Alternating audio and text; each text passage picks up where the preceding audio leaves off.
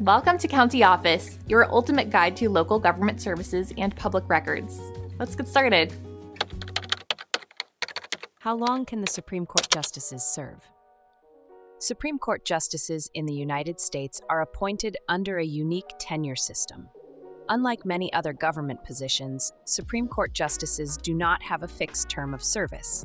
Instead, they are granted what is known as life tenure. This means that Supreme Court justices serve until they die, resign, retire, or are impeached and removed from office. This system was established by the founders to shield justices from the political pressures of the day, ensuring their independence and impartiality. Historically, the average length of service for Supreme Court justices has varied. Prior to 1970, justices typically served around 15 years.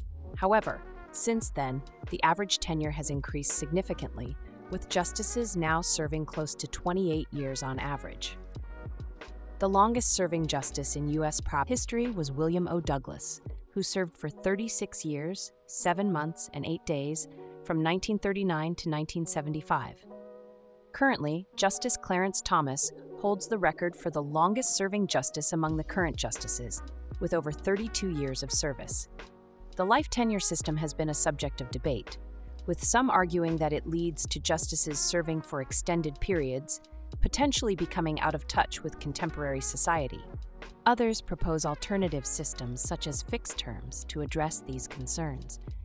For example, some justices have suggested an 18-year term as a possible alternative to life tenure, aiming to balance independence with regular turnover and broader representation.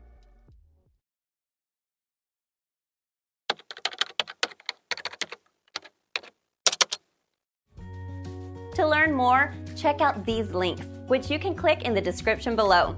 And feel free to comment your questions. We're here to help. Thanks for tuning in to our video. Please like and subscribe and leave a comment below. See you in the next video.